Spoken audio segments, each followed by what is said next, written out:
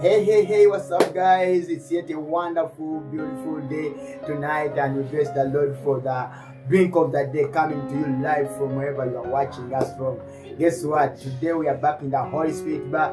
I believe you guys are checking out. We have a lot of bottles. We get to read scripture. Every bottle out here has a scripture, and we are so honored right away from Resurrection Life Church.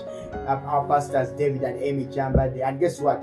Even today we have a special edition from a bottle which has a scripture of the Lord, and I know as we drink and meditate upon this, you're gonna be blessed. We want you to go ahead and like our different platforms. We have the Holy Spirit Bar, which is our YouTube channel, and our Instagram channel, and Holy Spirit Bar, which is our Facebook account. So just go ahead and we need to get feedbacks from you. But first, check out this wonderful word. Amen. Hallelujah. Amen. Praise the Lord. Amanya gange nze Charles Muwanguzi. My name is Charles Muwanguzi. Mukwano gwo. Your friend. Oba muganda wo. Or your brother. Njagala nnyo Mukama. I love the Lord. Era nze nalokoka. And I am saved. Era ndi mwana wa Katonda. And I'm a child of God. Anvudde ku Praise Life Church. I'm from Resurrection Life Church. Musumbange Pastor David Chambade. My pastor is David Chambade. Mwenna abaagala nnyo. And he loves all of you. Naye ensonga enkulu. But the most important thing Katonda yasinga okwagala is that God loves you most. Amina. Amen. Alero kanjogere ku bintu bibiri. Today let me speak about two things. Ekisooka bakiyita omwoyo. The first is called the spirit. Ekirala bakiyita omubiri. And the other is the flesh. Bino ebintu bitambulira wamu. These things work together. Naye ate tebikwatagana. But then don't coincide. Omwoyo gutambulira mu mubiri. The spirit works in the body. Lwakubanga because omwoyo gwenjogerako, the spirit that I'm talking about, yoyo omwoyo ava eri Katonda, is the spirit that comes from God. Era bw'atuula mu ggwe, and when he sits in you, bw'abanga ali naawe, when he's with you, aba akubuulira bya Katonda. He speaks to you the things about God. Omwoyo ono, this spirit, yamanyi ebya Katonda, is the one that knows the things of God. Yamanyi omutima gwa Is the Katonda. one that knows the heart of God. Kati gwa omulimo gwe kukutegeeza. Now his job is to inform you. Era omulimo gwe omulala kutuukiriza kwagala kwa Katonda mu ggwe. The other job is to perfect the will of God in you. Kati nga bwe nkugambye nti bino ebibiri tebikwatagana. Just as I've told you that these two don't work together. Omubiri guyina ebyago bye gwagala. The flesh wants some things. Era n'omwoyo nagwo guyina ebyago bye gwagala. And even the spirit desires other things. Ate omwoyo ye takozesa force. But the spirit will never use force. wadde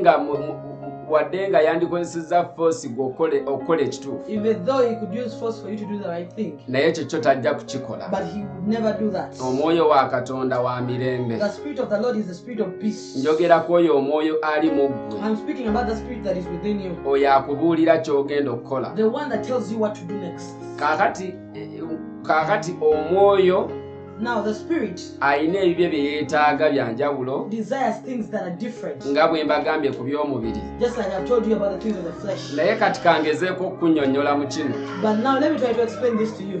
Omwoyo now this spirit, bw'agejja n'abeera omunene mu ggwe, when he becomes big in you, aba asinga omubiri amaanyi, is more powerful than the flesh. Era kunene omubiri guba gusikiddwa okukola eby'obwa Katonda. And the flesh gets attracted to do the things that are good. Lwakubanga omwoyo oba omuliisizza. Because you've fed your spirit. Oba omufuddeko. Because you've taken care of your spirit. Oba omuwadde obudde. Because you've given him time. Okusinga obudde bw'obwo omubiri. More than the time you give to the body. Kati okuyayana kw'omubiri, now the desires of the body, tekujja kufaayo ku by'omwoyo. Will not care about the things of the spirit. Kubanga omubiri gujja kugamba njagala kulya.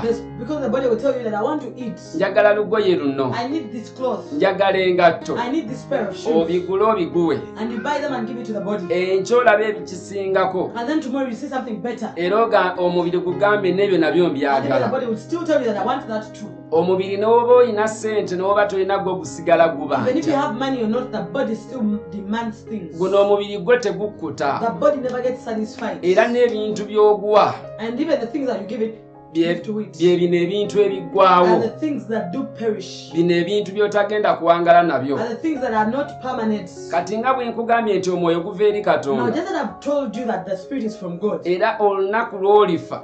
And the day you die, Katonda agenda kujjajjemu ekikye God will come and take out his spirit. kye bayita omwoyo. That is what they call the spirit. Guno omwoyo gwe gugenda osisinkana Katonda. The spirit is what is going to meet God. Kigenda kubeera nnyo kya bulabe. It is going to be so dangerous Igwe obudde bw'obuwa nnyo if omubiri. you dedicate a lot of time to the body Omubiri n'ogufaako nnyo. and you nurture the body so much N'ogwagala nnyo. and you love it so much Omwoyo n'ogulekerera. and you forget about the spirit. Lwakuba bw'osoma mu Bayibuli mu kitabo kya Luka essuula ey'omwenda olunyiriri lwa 25. Because in Luke 9:25, Bayibuli egamba nti kirigasa ki the omuntu Bible says that what shall it profit a man bw'alya ebirungi eby'ensi n'afiira omwoyo. to eat the good things of this world and destroy their soul. Kakati mukwano gwange njagala omwoyo gwe oguwa obudde. Now I want you to pay attention to your spirit Mu linnya lya Yesu. in the name of Jesus. Kkiriza omwoyo gwe gufuge omubiri. Accept your spirit to rule over the body. Nzikiriza nkusabire nga mmaliriza. Allow me to pray for you as I finish. Mukama nkwebaza Father, I thank you olwa mukwano gwange because of my friend. oba muganda wange I have my brother yenna abadde that ampuliriza has been listening to me era abadde andaba. and that has been watching me. Nsabye omuwa omukisa I pray that you bless them era omuwa amagezi and give them the wisdom n'okutegeera and understanding asobole okufa ku mwoyo gwe that they might take care of the spirit mu linnya lya Yesu. in the name of Jesus. Amen.